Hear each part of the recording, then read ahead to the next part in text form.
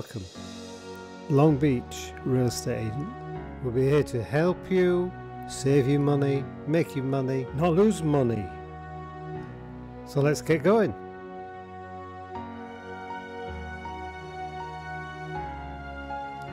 Okay, so this video in the series Long Beach Real Estate Agent is all about listing your own home.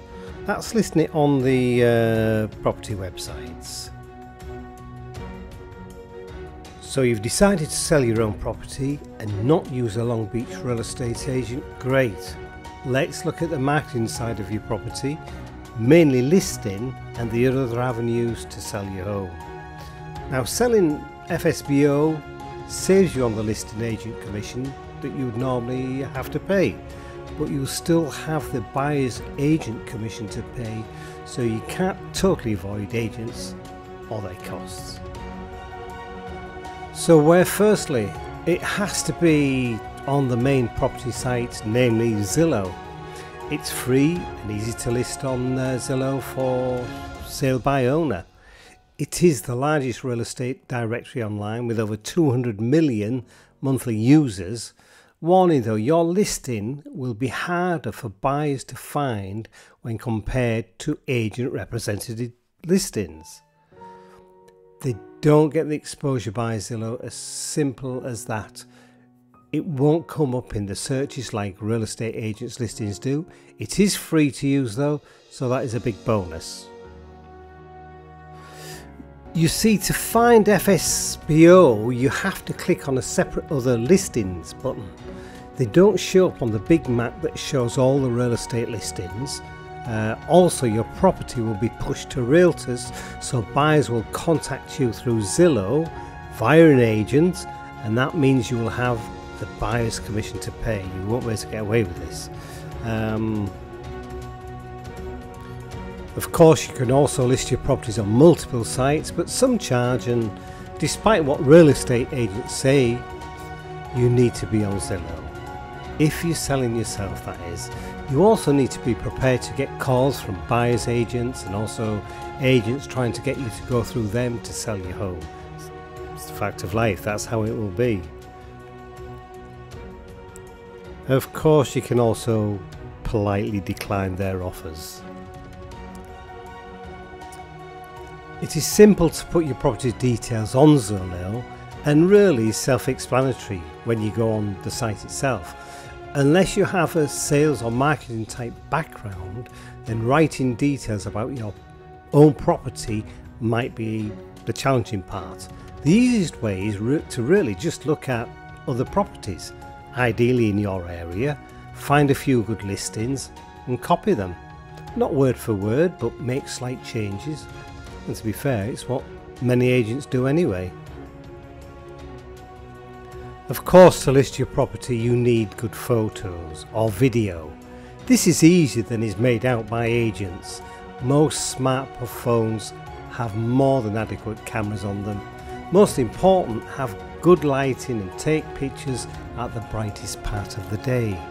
Don't be doing it in the dark, unless you're getting some outside shots on the night time with some nice lit up walls and garden areas and things like this, then that will help. I'll say some seller tips for you now, because you see, when you're marketing your own home, there's a few things that you need to be aware of. You shouldn't have to be really told this, but you know, we don't see things when it's around us all the time. So clear up all the crap from around your home. Most homes have it, but it's not a good look. The less clutter, the better. This helps potential buyers to visualize themselves living there in your home. Do you redecorate? The short answer is yes. Whether you're selling yourself or an agent is selling, paint everywhere in bright white. You can add colour with cushions. This allows buyers to see better how their things will look. If you like orange as a colour and have it on every wall, unless you find a buyer who loves orange everywhere, it could mean the difference between a sale or not. A note here, if it's a period property, white is great in the majority of situations, but not historical buildings. Common sense here really is needed. But a freshly painted house is far better. It really does. Looks so much better when presented it to somebody. Now, we're all different, but you have to appeal to everyone and their tastes. So you have to really depersonalise your home. Have pictures, but not every wall filled with your children smiling everywhere. You might love your children, I hope you do, but seriously, people viewing your house and your home, it's a total distraction. They also really don't give a shit about your children. Sorry, but it's actual true. They don't want to be seeing your holiday snaps and all this thing all around the house. They want to see it really clear so they can, again, it's going back to visualize themselves in your home. Of course, there are other places to list your property, but they are all a step down from Zillow. Zillow has a huge number. It's double the next property portal website. So, you know, you've got to be on Zillow. But there's also some other areas. But, you know, the free listing places, which a lot go to. So there you have places like Craigslist. Yeah, they really are just for the bottom of the market bargain cost property. Definitely not the place for Long Beach property. Free doesn't always equate to good. One last thing on Zillow, they also have this service where they will actually call you to buy your home at a greatly reduced price, not market value. A long way off market value. There's also many companies out there offering to buy your home fast like this.